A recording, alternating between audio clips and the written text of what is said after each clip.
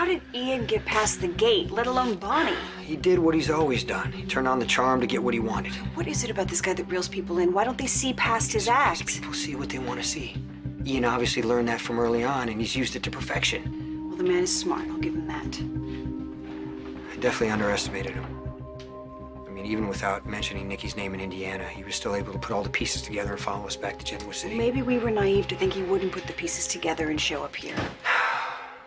He really messed with Nikki's head. He tried to spin it like she was the one who wanted to sleep with him all those years ago, and that she was lucky to have had his kid. I'm sorry for Nikki. And I'm sorry for you. For me? Yes.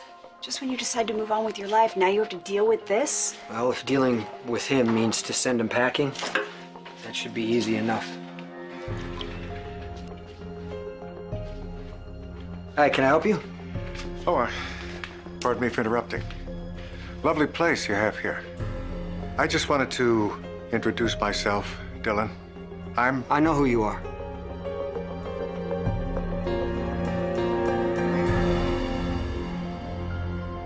You haven't changed much since your mugshot, and they locked you up for fraud.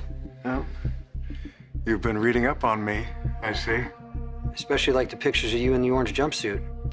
Well, sadly, I don't know your face, so I hope you don't mind if I stare a bit, son. Don't call me that. Fair enough. I can't expect you to accept me overnight. Overnight, over 1,000 years, don't expect to ever have acceptance. And this is... I'm Avery. That's all you need to know. Oh, believe me, I'm very uncomfortable with this as well. You know, until you started asking questions about me, I had no idea you even existed. If I had... Nikki had good reason to keep it from you. She told me the whole story. Which story is that? Hers? But don't I deserve a chance to tell you mine? Are you calling Nikki a liar? I'm not calling anyone a liar. There's something you should know about me. I don't like to be confined by labels. But you just intimated that you have a very different story than she does. Well, a story can be told many different ways, especially decades afterward, when memories become malleable and elusive. Memories are all subjective. Don't you agree? No, I don't agree. I happen to think some memories are as clear as the day they happened. Everyone's entitled to his or her opinion. I didn't come here to get in any conflict. You went a long way to Indiana looking for me. Presumably to meet me in the flesh. You were nowhere to be found. Hiding behind pseudonyms and protected by your sycophants who, for some reason, don't see right through you. I'm very fortunate to have loyal friends and colleagues. And I like to think that I've earned their respect and trust. Yeah, by brainwashing them. You know, maybe if you got to know me, you could form your own opinions. You know, get answers to all those questions I know must be racing through your head. You know, I had a lot of questions. But I found out everything I need to know. I went looking for my biological father because everything I thought I knew about myself was a lie. I wanted to meet you, to see if I could recognize any part of myself in you. But after searching, and thanks to Avery, I realized I didn't need anything from you to come to terms with who I am. Sage advice to give to someone who's in search of his path. Save the party line for the poor kid who doesn't know any better. I'm not walking any path with you. I'm truly sorry to hear that. I think we could have found some common ground. You remind me a lot of myself when I was your age.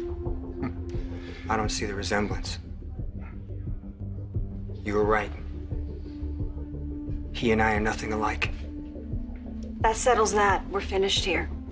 You have your own loyal supporters. I'm glad of that. You need me to show you the door? No. I'm leaving.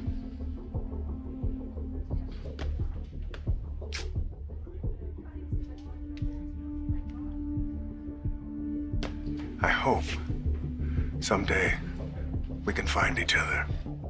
That's not gonna happen. So stay away from me and Avery. And most of all, you stay away from Nikki.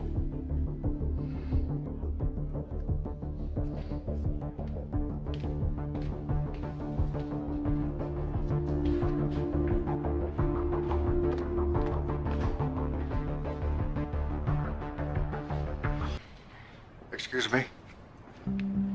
I couldn't help overhearing.